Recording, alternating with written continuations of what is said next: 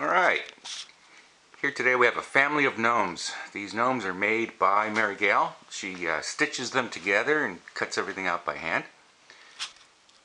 The gnomes are designed to stand on top of bottles, or any kind of bottle will work. There's samples here that use wine, olive oil, there's a water bottle in here.